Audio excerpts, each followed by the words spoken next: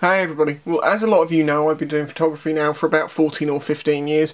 I did do it semi-professionally at one point. It's one of the reasons I have some of the pro gear that I have. But people ask me what camera and lens do I use, and I thought, well, I might as well do a video on all the equipment that I use, all the little bits and pieces, and I'd also show you the evolution of the cameras as I learnt photography.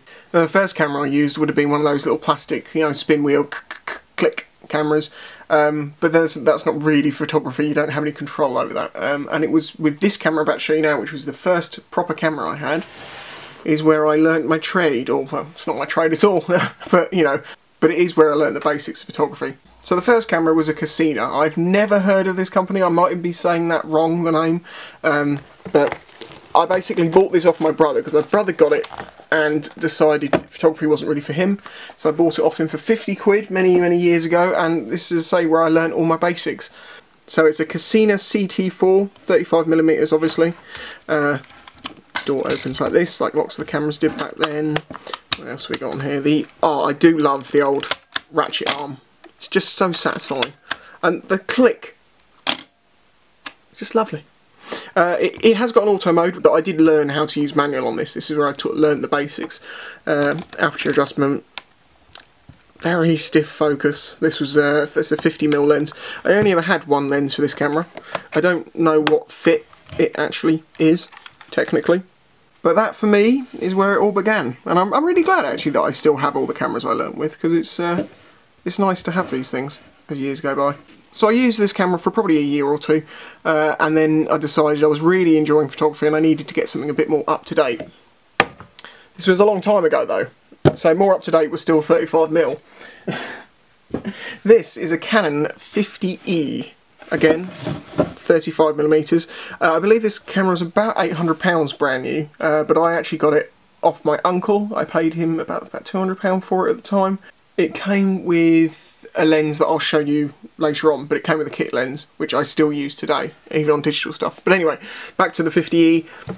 It's basically the same thing, there isn't a lot more to it. It's still a 35mm camera, it's got a few more controls. The only great advancement between the old one and this one was the fact that this had a drive mode, so it could take something like 2 frames or 3 frames a second, I can't remember, which was adjusted with this switch here. Also I'll note, it's got the pop-up flash that Canon's always had on their cameras. I wonder when that started, but it was there back then. This is actually made of metal, so it's a very nice little camera, this. One of the interesting things about 35mm versus digital is the fact that the controls on the camera are very different. For instance, what would just be a button setting to choose your focus type, whether it's, one shot or alt servo, it's a whole wheel on here, which is quite amazing, really. Of course, this had autofocus. There's another huge advantage over that other camera. So basically that's it. Not a lot to really say about that one because, okay, it had its advantages over my other camera, which made it stand out a mile for me, but this was the end of my life as far as 35mm was concerned, because the digital revolution hit and the speed of being able to take digital pictures and stuff was just so much more appealing. So it was at this point that I really went serious and I spent about £1,500 on lenses, camera, bits and pieces, and the camera that I bought at the time was this, the Canon 350D. As you can see, it's got the battery grip on it because this camera is very small, and for my massive hands I absolutely needed that grip. Even with that grip it's not quite enough space. I can't emphasise how good a little camera this was. I mean, it's only 8 million pixels, it's got a small sensor on it. The autofocus was very good on it from my memory, at 3 frames a second, something like that. Let's have a look, put it in manual, full speed. He chugged away, but it was pretty good, because I used to do a lot of bird photography, flight shots of birds. Having that ability to take a few frames to get the wings in just the right position was very handy. I've taken some of my favourite images with this camera, and there's still some of my favourites. As I say, 8 million pixels is plenty. Okay, it didn't have great ISO range and it did have noise and things, but yeah, for what it is, it's very good. This camera cost me at the time about £300 or £400, I think. I can't remember exactly how much it cost me, because I say I bought it with a load of other stuff. And of course, still got that pop-up flash feature. although it's a lot taller now. But yeah, a great little camera. I can't really say anything bad against it. So I continued using the 350 for quite a while, but I always had this nagging feeling I wanted something faster, something better, something 1D-ish. And I kept my eye on the Mark II, that was the current camera at the time, and the prices were ridiculous. Still were when I bought one, but they were ridiculous. And then the Mark III came out and the Mark II became cheaper, and eventually I decided that I needed it enough to do it, and I bought one. In some ways it was a pretty big mistake in my life to buy it when I did, but I didn't know that at the time. But without it I wouldn't have been able to achieve a lot of the things that I have achieved and the things that I've done. So if I could go back and change it, no, I don't think I would. I still would have gone and bought my baby. My beautiful, my huge and doesn't fit in the frame. Of course, it is my Canon 1D Mark II N. This camera is a beast. It is huge, but part of the advantage of that is my hand fits this thing like a glove. It's absolutely perfect. It is heavy, and it is expensive. This camera cost me, at the point that it was outdated and getting old, £2,000. No lens. It was bought online, so I got the best deal I could. It wasn't from Hong Kong or anything, it was from the UK, but it was a brand new camera. And I can't emphasise enough how much I just adore this camera. It isn't the best camera in the world. Its ISO range is pretty poor, by today's standards definitely. It's only got 8.2 million pixels, but it is a big sensor, and the quality of the image, the light is just, there's just something about it. It's really nice. And just using this camera is a pleasure because it just works so well. Everything's so nicely put together. It's engineered and built in the most lovely way. But then it should be, because it's a 1D camera. It can take two different types of memory cards, SDs and the compact flashes. These giant things, if you don't know what they are. Look at that. It's 1 GB, that card. That cost me 55 quid when I bought that. 1 gig. Jesus. Anyway, enough jizzing over the build quality because it is outstanding. Anyway, there was a couple of main reasons that I bought this camera. One was the fact that it had 45 autofocus points, which for taking pictures of birds in flight makes things a whole lot easier. Although I still tended to use the middle 3. I don't know, with skill and, you know, progression, you find that you actually don't use these features, but they're there if you need them. So the speed and accuracy of the autofocus system was one of the main things. The other thing was the frames per second, because this thing is a beast compared to the 350. Things are faster now, but not hugely faster. This can do 8.5 frames a second, which is something like this. And then it hits the buffer. So you can fill cards up very, very quickly when you're using 1 GB cards. I moved to SD, I got bigger SD cards. But yeah, it's an absolute machine. In fact, let's do that way around, because this is always pretty to see. Can we see it? Shouldn't really do that, there's like dust in it. One of the huge disadvantages for this camera for me was the fact that it didn't have a self-cleaning sensor. Basically, that technology came in after this camera, and it suffers for it. That's one of the reasons I had to learn how to clean sensors and do it myself, because if I hadn't, this camera would have cost me an awful lot in sensor cleaning bills, but I'll get into that anyway. But yeah, so that is the camera, the beauty, the one that I love the most. Until I went and bought the camera that I'm filming this with, which I can't actually show you, you'll have to look online if you want to learn more about it, which is the Canon 600D. I will find myself more often than not, if I'm walking out the door, taking this with me, because for general snaps, it's got lovely, lovely colour reproduction, very sharp, it's got a lot more megapixels obviously, which isn't always really important, but it does help you if you want to crop things a little bit, especially if you're doing macro and you just want to bring it in a bit more. It's a brilliant camera, I can't say anything against it. Apart from, no, I can say something, the autofocus system on it is slow as hell. Particularly if you're in video, because then it uses a contrast-based system, which is even slower, and you basically need black and white checkers for it to understand anything that's going on. So manual focus tends to be used a lot, and the lens that I'm using on it is the kit lens, which is a, where are we, 18 to 55. Image stabilised. It's an alright lens. I haven't got a problem with it, but I'll get onto lenses in a minute. And it only cost me about £400, and it out-trumps this thing a lot. Apart from, as I say, the autofocus system and stuff. So this still has a place for me to use. I still would use this if I was going to take flight shots of birds and stuff like that. So maybe you could compare this to the Chicati that you only take out on certain weekends, but the everyday workhorse is the 600D now, which is kind of amazing. Although, because I know the manualness of this so much better, I just know what it's going to do. If I'm taking landscape shots and stuff like that, I am tempted to take this if I've got the time to play, basically, because I know what that's going to do more predictably than this 600. So yeah, the Sinnis ET4, the Canon 50E, the 350D, the 1D Mark IIN, and then onto the 600D. I basically just haven't got the cash to go any further forward than this, otherwise I'm sure I'd have one of the new 1D cameras. Anyway, lenses. As I was saying, the 50E came with this kit lens, which is a Canon 28 to 80 58mm objective lens. So it is a very basic kit lens, and it sounds like a kit lens,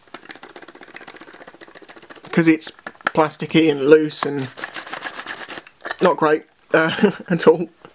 But this is where I stand with these things. People get very fussy about saying that kit lenses are a load of rubbish and they're no use, and you have to have the sort of, you know, like bought lenses are much better, and I don't agree quite so much. Yes, technically those lenses are going to be considerably better, and the kit lenses do have flaws. But I've taken some of my favourite pictures with a 350D, which is now a very basic camera, and a lens off of a 35mm film camera. My phone's ringing. Give me a minute. Yes, I need 20 donkeys. No, you didn't need to check the order. It's quite normal. It's half of the normal monthly order. Just send them out. Fresh ones.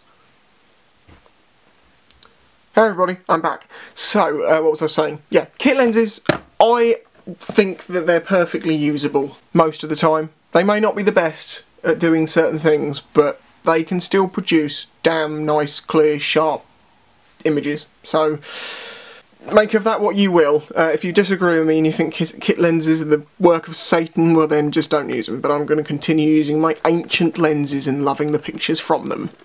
Okay, so you know the two kit lenses I use, the 28 to 80 and the 18 to 55 that came with the 600.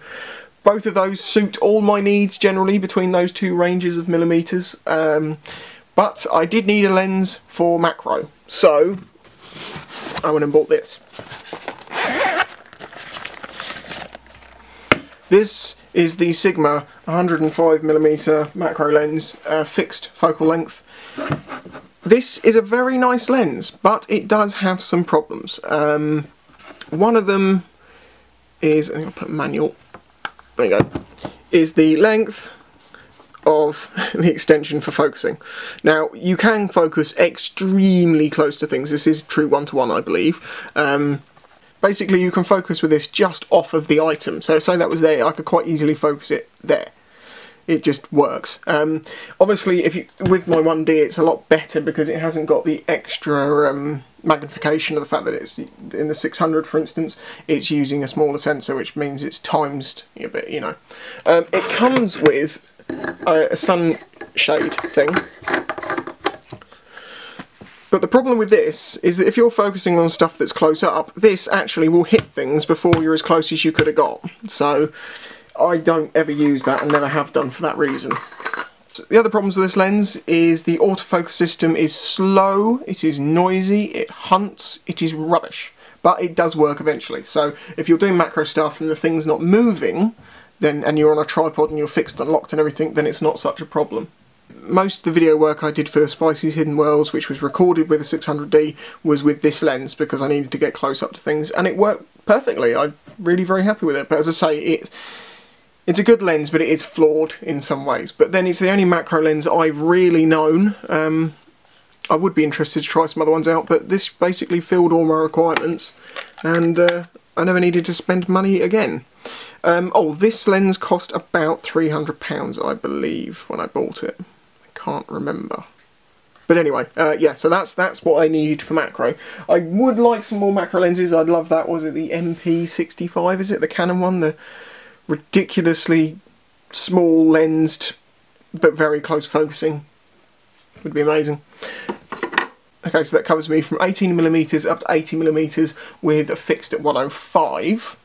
And then my big lens. Okay, so the big boy.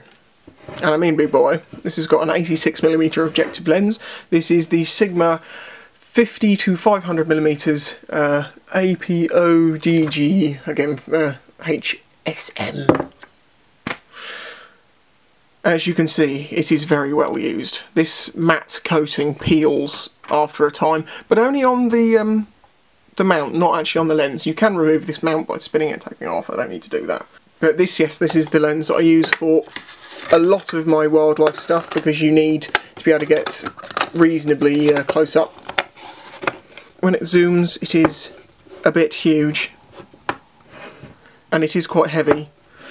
And it doesn't have image stabilising, but I don't think that's really going to help at 500mm. But this truly was the opening point for my wildlife photography, to be able to get that much closer without physically getting closer myself. I mean, 500mm isn't a huge amount of magnification, really. You still have to get damned close to things, but this way you can really bring the frame in on something that's like a small bird. You can, within like 6-10 feet, something like that, you can really bring it down. It's internally focusing with a display on the top. The autofocus on it is pretty damn quick, even though it's a big lens. And when it's matched up with that 1D, it's very, very easy to take flight shots of birds. Well, comparatively easy. Trust me, it's a difficult thing. Anyway, there is a slight thing that I'm not happy with this lens, is the amount of dust that it pulled in its life. You can probably see it's got a fair amount of dust in there. Now, that actually won't optically affect the lens itself too much, but if you did want to get it cleaned, just out of, you know, wanting it to, it's going to cost 100 and something quid to have Sigma to service it for you. I'm sure someone else could do it, but whether you want to take that risk with someone who might not know what they're doing. I think the dust getting drawn in is something to do with this, because you're obviously expanding the length of the tube, which is sucking air in like crazy. It has a lock to stop it unfurling itself, because it does have a slight issue, as you can see.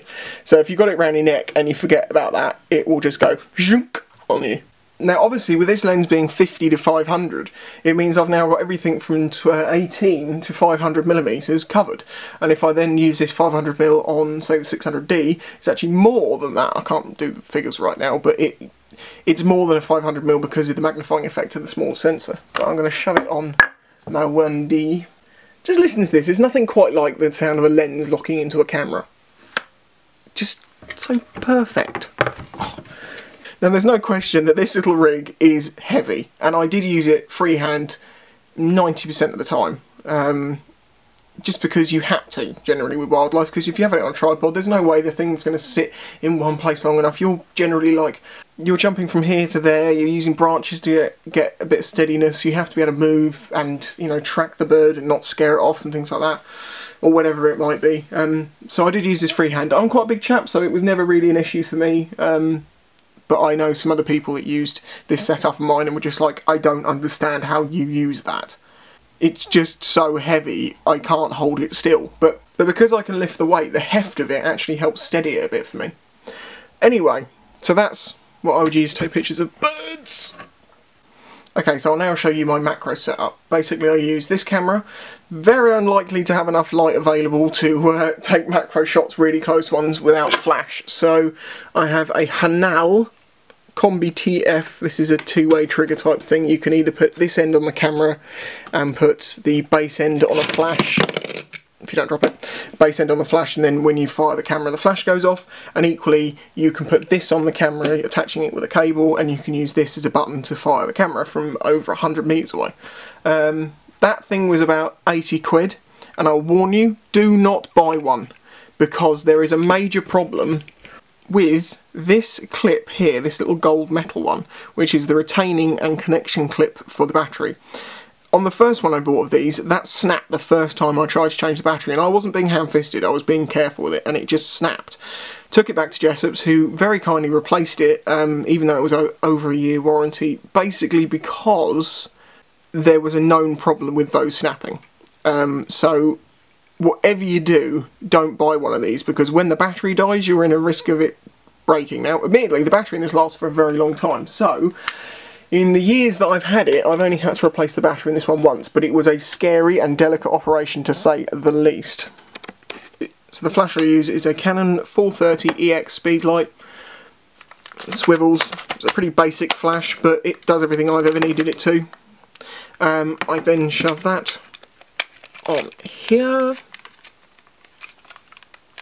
So, see if this works. So when you fire, nothing happens. Oh, you got to switch this on first. Duh. So when you fire, it goes off. Very handy for macro stuff. I used to use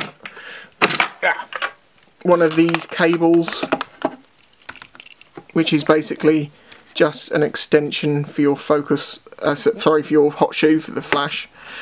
Not very good, these, I'll be honest. They tend to, you have failures where it won't actually fire because this has been pulled slightly, or it will fire because this has been pulled slightly and it's bridged the connection. And I've had a couple of them break and But doing macro with a direct flash like that is no good, seriously. So I wanted some form of reflector or softbox, so I made one. It's a bit of a trade secret of mine, because it's the only way I've found it possible to take good macro shots with good side lighting, soft light, very even tone, natural looking, but still have enough light there to take it within a couple of hundredths of a second, so you can do this freehand. Basically, this is a painter's pot. It has some very white material on the front. This is actually some sort of sewing material, which is duct taped onto the front. Inside of it is foil lined, and it has bubble wrap in it to diffuse the light. Then this shoves in here. Might look ridiculous, but it works really, really well. And it gives you very even, of course you can't see because of the frame rate, that's why you don't always see flashes. But it gives you very, very nice even tone light. I have seen softboxes made and sold, and I think that this costing me about £4 at most is just 1,000 times better than them. Even though it doesn't fold up, that's one of the annoying things. It is a bit big, but it worked great for me. Okay, so that's the cameras, the flashes, the lenses. All that's left now is bits and pieces. This bag I have contains lots of batteries, AA's and AAA's. Have one of these handy all the time, because you never know when you might need some batteries, especially for flashes. Everyone needs a dust blower. This is a rocket blower. I like this. Compressed air can be very good, but I don't like the danger of squirting said stuff inside your camera. Because if the actual liquid gets onto your sensor, as I understand it, it can completely ruin it. So, lens cleaning pen with brush, very basic. Cables to connect said Hanal trigger. This thing is the battery pack for the... Oh, that's another thing actually on the 1D, the battery. It lasts forever. And there's a very good reason that it lasts forever, because it is massive. This is a standard battery for a 600D. This is the battery for a 1D Mark II-N. It's hench, but it lasts forever, as I say. That's one of the great things about it. But yeah, this thing, basically you can plug a power cable into it, and it means you can run the 1D in, say, like a studio setting. This is a remote trigger for the 350, but it also happens to work with the 600. It doesn't work with the 1D, because whereas this costs £15, when you buy a 1D, any accessory costs you £1 million. Like the remote trigger on it is like 200 and something pounds, but then it does so many more settings. But if you just want one that just you press the button and it goes off, no, doesn't seem to be available. That, very useful as a focus puller lens. Now I know this isn't doing focus, this is doing zoom, but basically if you are doing focusing, particularly with digital SLR video stuff, and you want a smooth transition through the focus, rather than your jerky hand, if you use one of these, which is a jar opener, because it bends, it takes out the human wobbles, so it becomes a lot smoother, and that thing costs you £1.99 for a pair or something off of eBay. So great little tip, but I think a lot of people know about these. In fact, I bought this from a place that was jar opener and focus puller, so they're well aware of what people are using them for. I have a couple of magnifying filters, which, I'll be honest with you, I never use because they are crap. I've never understood why you want to... You have all this camera lens that's so perfectly designed, and then you stick a magnifying filter on the end and you end up with a horrible image generally. But maybe you found better experience than, say, I like the fact that I use quite redundant equipment, but I can still produce good images, because I don't believe fully that, you know, if you have the best gear you're going to take the best pictures. There's a lot more to it than that, but there are advantages of having equipment which is physically able to do things like the autofocus and the speed and stuff like that, which is why I went down the 1D range. But then, as I say, I was trying to do this as a career at one point, and then everything went wrong. Anyway, continuing. Torch for night photography stuff. This is a LED lenser, or a LED lenser. It's a P7. I can't remember how many lumens it is, but it has a couple of settings. White light, LED, battery lasts forever, brilliant little torch. Not entirely cheap, but again, worth it because it's very well made. This thing, I don't even know where this came from. This thing is ancient, but it is obviously a form of pistol grip. You can basically attach anything on there. Now, obviously that's great for things like action cameras, if you want to just attach an action camera onto one with a grip. See? You can smooth things out a bit because you're not holding such a little thing. Anyway, the other great thing is this. Even though it has a preposterously long thread, it's like that scene in some James Bond piss take where they're unscrewing a silencer for like 5 minutes. Don't worry, the thing's going to stay there while you're doing this. Out comes some little legs. You then screw it back in. You then screw it back in, then screw it back in, and then you can do this bit a bit quicker. Very handy, little low tripod just to hold a camera, particularly handy for things like with action cameras if you just want to put it on the ground somewhere. But don't know who makes it, don't know where it came from. There you go. Oh, if you're not a regular viewer of mine, I am a motor vlogger, so the cameras that I use are the drift cameras I particularly like. This is the Ghost, which is a great camera. There is an improvement on this now, which is the Ghost S. Here's the Stealth 2 that Drift have forgotten to take back from me yet. Let's hope they forget. But that's I've done a review for both these cameras, and this is what I use in all my normal videos. If you want an action camera, you can get 10% off at actioncameras.co.uk using discount code IamSpicy. Might as well just get that in there. But anyway, continuing, once the phone stops ringing, obviously we all need a little video camera from time to time, and I went and bought this one. Which didn't come in this case, I just bought this for like £2 in a sale at Tesco's. But this camera is about £180 and is massively overexposed. It's a Panasonic, it is a HXWA3 little handy cam. It's got a 18 times zoom, is it? Or is that the optical zoom? I'm not sure, but it's got a pretty good zoom on it. 16 megapixels, not million, it's not quite the same. It does full HD. The autofocus on it is slow and useless, really is terrible. But it has got some manual settings, and the other great advantage of this little camera is that it is waterproof down to 3 meters, actually submergible, as is.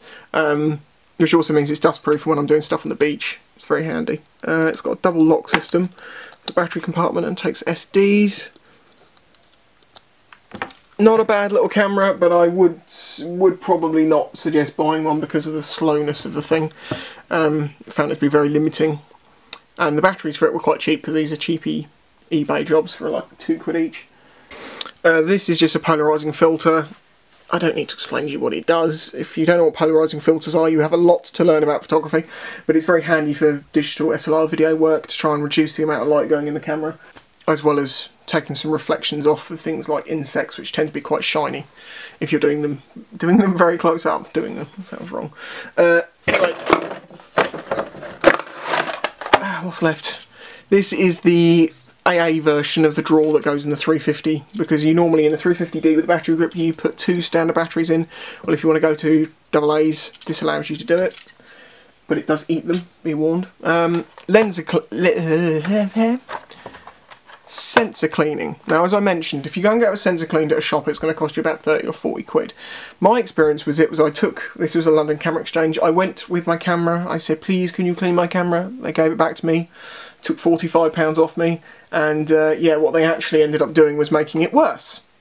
And I took it back to them and said, could you please clean it again for free because you've actually left smudges on there and bits of grip. Oh, I'm terribly sorry, I'll do that. They gave it back to me, it still had smudges on it, and I lost the plot and said, you know what, forget it. So I went and bought the kit to do it myself. It's very simple.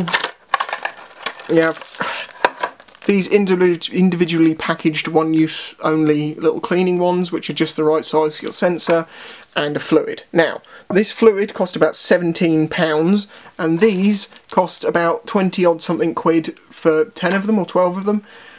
So it's a quite expensive thing to buy. But if you work out that you'd pay, say 30 or even £20 a time for someone to clean your sensor, it works out massively cheaper like this. Now, this was the days before of automatic, you know, vibrating sensors that get the dust off and stuff, but still you get grease and grit that you do need to get off in the right manner, and this is the right manner. But what I would say is you need to be very careful if you can do this yourself, because if you pull any grease off of the areas surrounding the sensor and you get that on there, you're going to get into a worse and worse nightmare, and where you're probably going to end up ruining your sensor.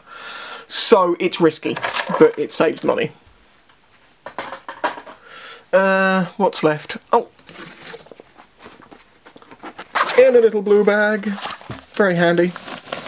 Pop filter. Very handy for when I'm doing macro stuff and I want to reflect the light from one side to the other, so you get both a bit of fill light, you know. Great little thing you can just shove in your bag. And of course it is always the test of a photographer. Can you put them back together?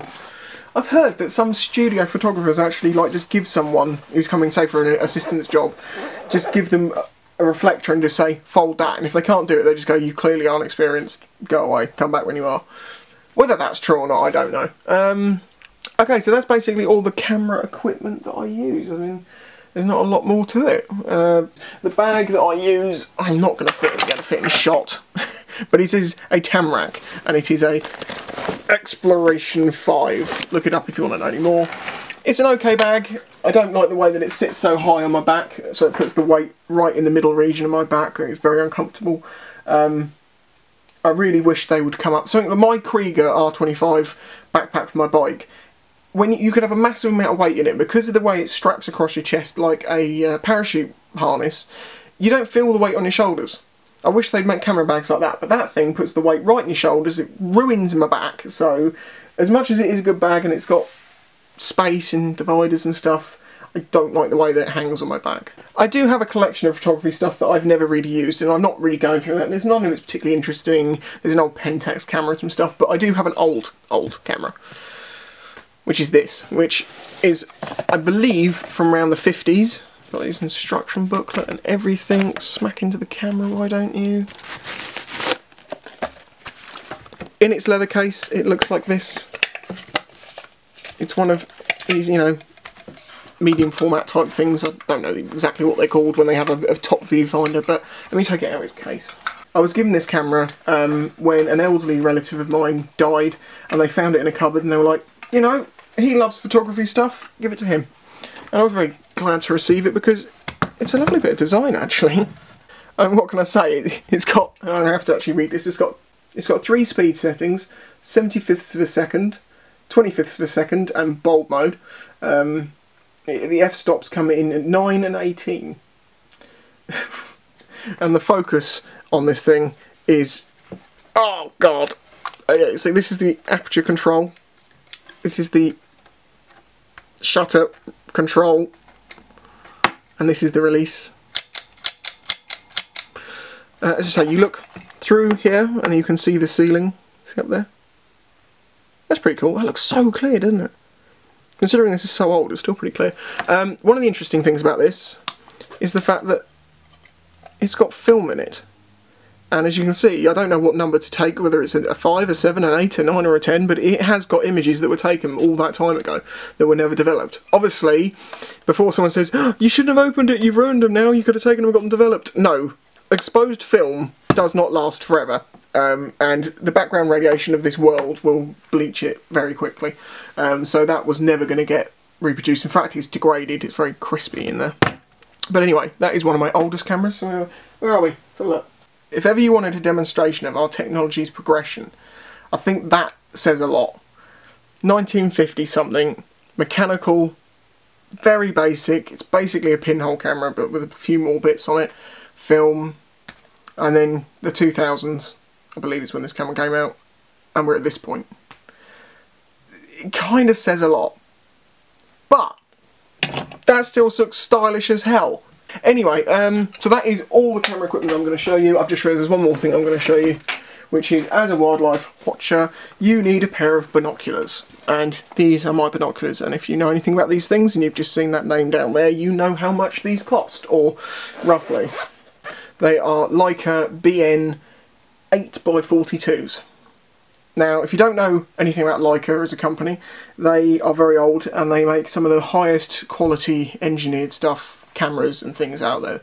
They are very expensive, but they also make very good things. They also make very good lenses. These are by far and away some of the best binoculars ever made, ever. They cost me £680. I paid for them in cash. My first few months of working, I saved up the money and went and bought myself a really good pair of binoculars, because I had a couple of £100 ones before that weren't great, and you know, things broke on them and stuff, and I decided I'm always interested in wildlife, and you always need binoculars for that reason, so I went and bought a decent pair that should last me for the rest of my life. But they truly are gorgeous, and just the clarity, the crispness is amazing. At dusk, if you look through these, you actually see things brighter than with your own eyes. That's how good they are at gathering light and getting it through without losing anything. Incredible. It really is. But expensive as hell. I think that covers everything. There's probably loads of stuff I could have said I may have missed. Probably sound like a complete idiot. Oh, tripods. I use a Manfrotto 190 Pro B with, hang on, I'll show you this one. This is the one I'm using right now, with a pistol grip head. Good features with the neck here being able to, you can take the stem out and put it sideways, and these can be lifted to flat, so it's great for low down work particularly, and it's quite light, so it's not so bad to carry around. The other one I've got isn't even worth telling you what it is, because you couldn't buy it if you wanted to, probably. It's a Manfrotto 36061, which is an old Manfrotto tripod. It's really, really tall, which is really handy. It weighs an absolute ton, but the great advantage of it is that it was free because my brother found it in a skip. And it served me well. So between those two tripods, always done me very well. I had a slick tripod once and it's dead. It just basically gave up the ghost, thing started rusting. It was a very nice tripod for a while, but it just couldn't cope with being out in the field day after day for years on end. So there you go, that is absolutely everything as quickly as possible.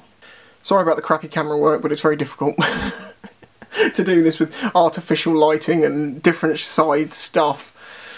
There we go. Anyway, I will catch you all next time.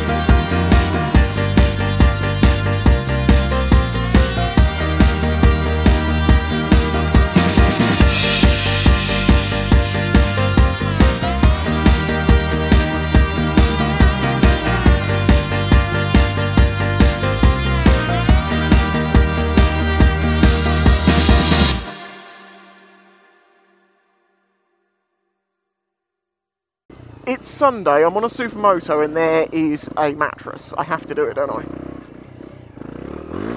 Well, it looks like the sunset's just not going to happen, so maybe things will end up being